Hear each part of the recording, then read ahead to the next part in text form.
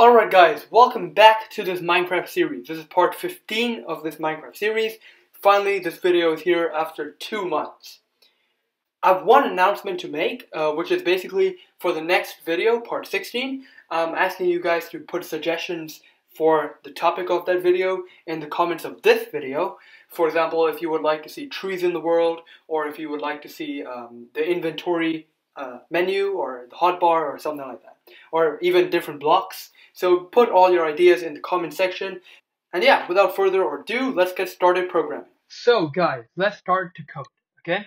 So the first thing that I want to show you is, so that's where we left off in the last video. We basically added, acceleration, we added a player object, we added, what was that? Okay, I see.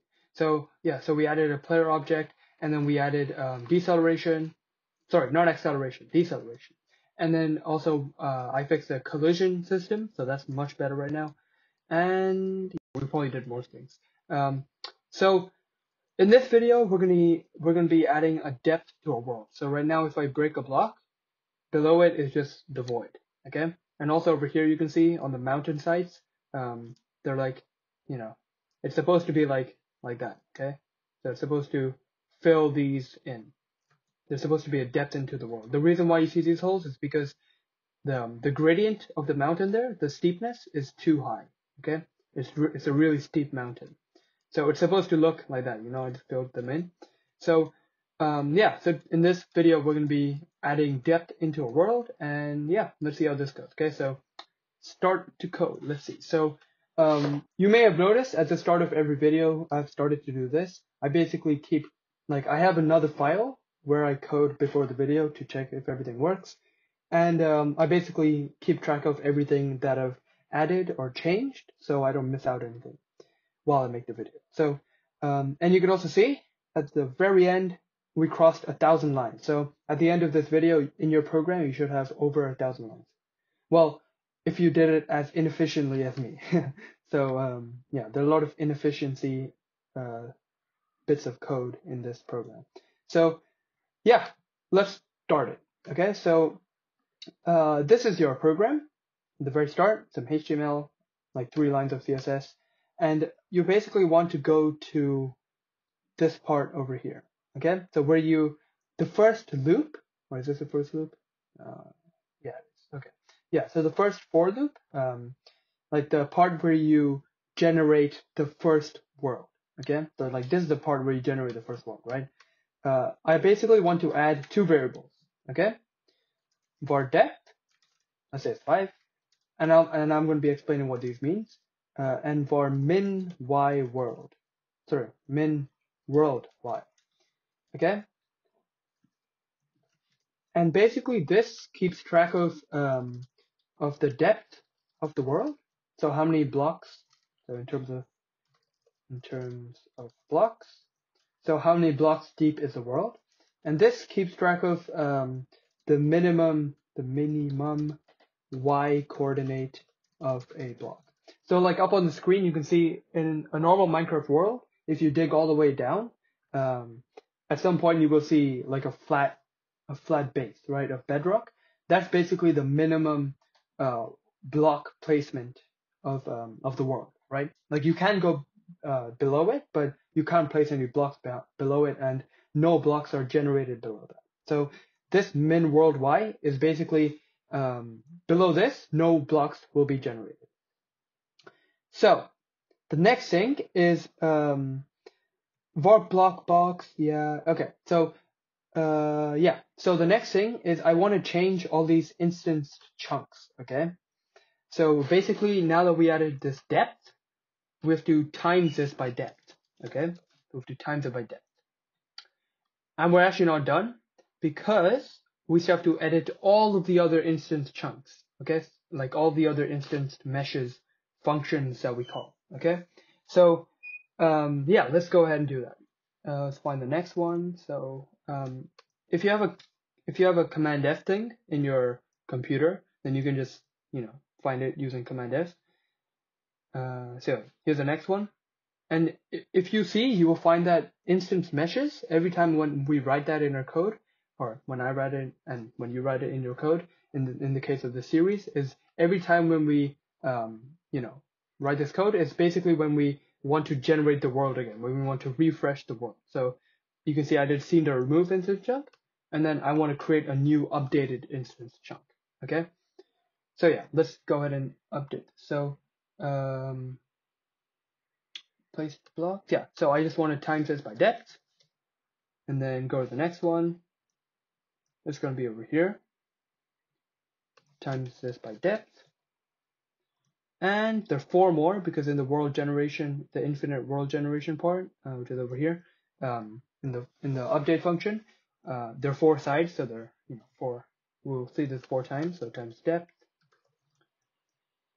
and then times depth again over here, and then depth, and once more times depth. All right, so yeah, we actually covered like half of the things that I've done. Okay, I actually didn't include one thing. Updated the update function. Infinite. Okay, so yeah, so now we have to do this and then that, and then we're done. Okay, so edited the initial, function. Sorry, the for loop that creates the initial worlds, which is over here. Okay, so basically right below where we just added these variables. Basically, what this does is it creates a plane and it tweaks the y variables of each block so it looks like like a terrain. Okay, so we basically have to add a y for loop. So we have x1, we have a z1, we have to add a y. So if you just copy this part of the code, so just leave these 3 lines and just copy this. Okay, copy that, and then create a for loop with a variable called d, which will be smaller than depth, and increase d by 1. And then paste in that code that you just copied. So if you're confused, I'm going to show you what it should look like. So before we had this, now we have that. So everything that I just copied is now inside a for loop, as you can see. So what this does is it basically goes, so if I have this block over here, it basically from there, it puts that, okay, puts that block, and then it also goes down 5 times and puts new blocks, okay? If the depth is 10, it will go down 9 more times, but in total 10 times. So yeah, so chunk.push new block, and we have to update these y positions. So it's not v, but it's v minus d times 5, because we have to do v, the current, the generated Perlin noise y position, minus d times 1, d times 2, d times 3, and so on. Sorry, 5 times d. Okay, so each time. Yeah, hopefully you understand that. It's pretty simple. And then also over here, instead of just writing v, we have to do v minus d times 5.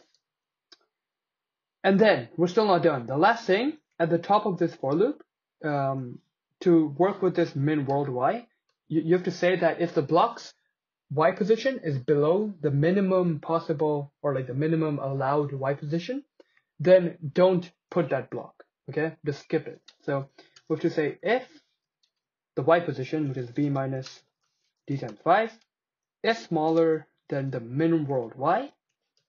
It's like I'm saying the min world wide web, but whatever.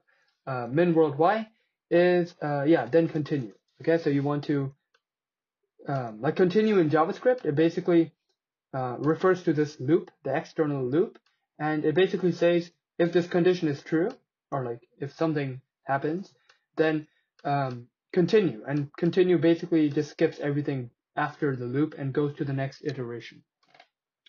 So that was this stuff. Now let's take a look at updated the update function.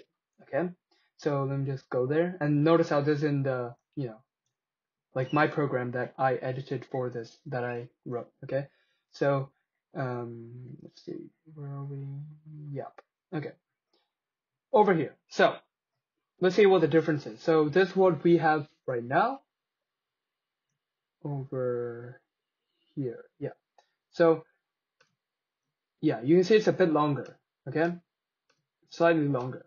And this is in the first if statement of the infinite term generation part. Okay. So what we have to do, we have to add that loop. So we have to add the I put an E over here for some reason, but yeah, I guess we can also put an E, doesn't really matter. And yeah, actually I'll just copy this, okay? I'll copy and paste it and then I'll explain what it means. So let me just copy this here down to okay. So I'll copy this for each world generation. So the 4 like sides, so there's like there's one side there, one side there, one side there, and one side there. So like front, back, left, right. So there are 4, if statements. Remember when we wrote that? So yeah, and then I'm going to paste it 4 times in the same places.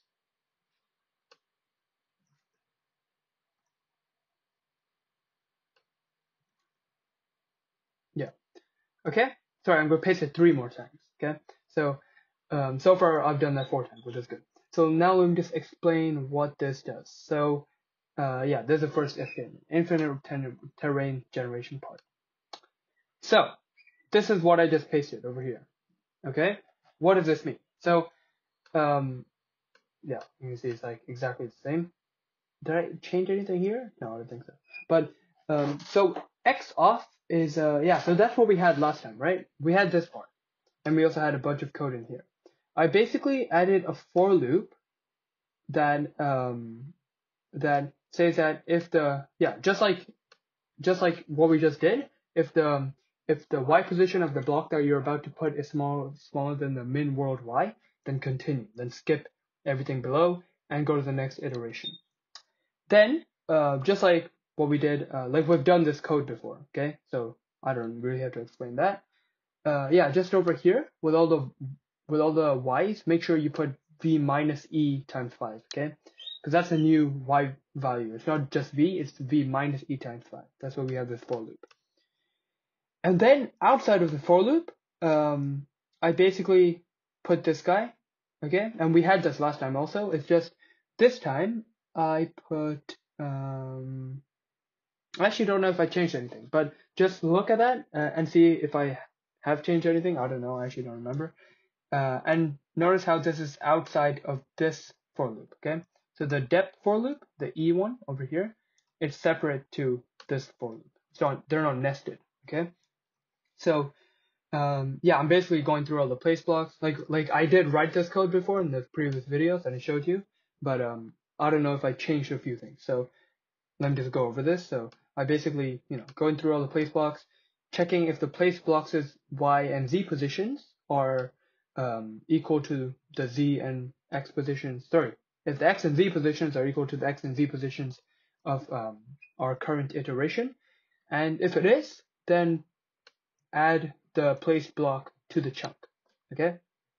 So yeah. So if we have like a stacked place block like that, it will go through each of them because each of them are in the same xz position. That's a quick way to do it. And then basically from this x off down, just go down until the end of this loop. Make sure you also copy that bracket. Just copy that and paste it each time. So like from this x off, like I've already done it, but you can see there's no change. I just did it. So yeah. So you have to paste it 4 times or like 3 times in the other 3 infinite term generation statements, if statements. And yeah, with that said, we're actually done with this. So let's go ahead and see if this works. So, and it is more laggy now because there are like more blocks. There's 5 times more blocks. Or like there should be 5 times. Yeah, so let's see if this works. So like for example, right now, if I dig into this, you can see they're like, blocks filled up. But you can see it, yeah, not anymore because the depth is only 5, okay? The depth is 5.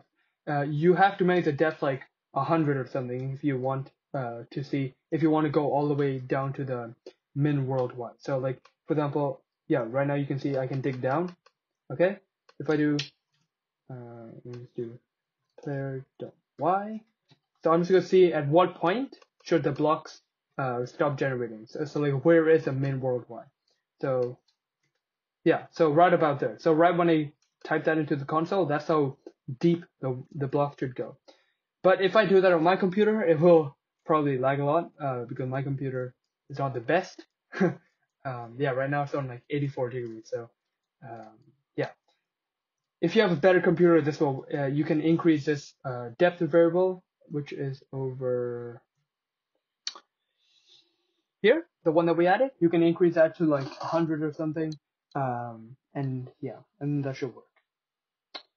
So that was actually not the end of this video, because now we also have to make it so the user can't place blocks if the block is lower than the MinWorldY. Okay, so let's go to the placing block part, which is in the document.addEventListener key down place, and if e.key is control options.place block, go all the way down where we do yeah. So we just calculated the y variable. Okay. And I basically have to do copy everything below this y thing, copy everything below it, okay? Tab it, because now we're gonna add an if statement that basically says if y is smaller than the MinWorldY, then yeah. So basically do this if y is bigger, okay? So not smaller. If y is bigger. So if y is bigger than the MinWorldY, then you can do all this. But if it's smaller, it won't do anything. Okay?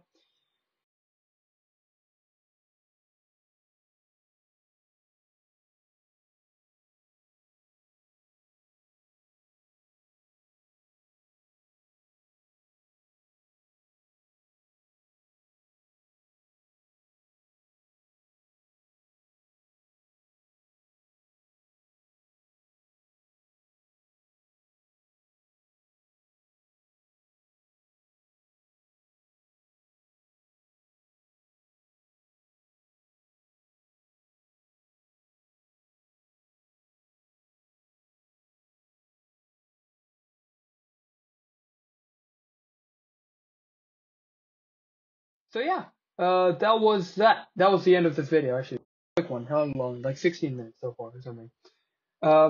And yeah, the next video, like I said, you guys decide what you want to see. And yeah, I guess that's the end of this video. Thank you so much for watching, and thank you for holding your patience for like 2 months. So yeah, thank you. See you guys in the next video.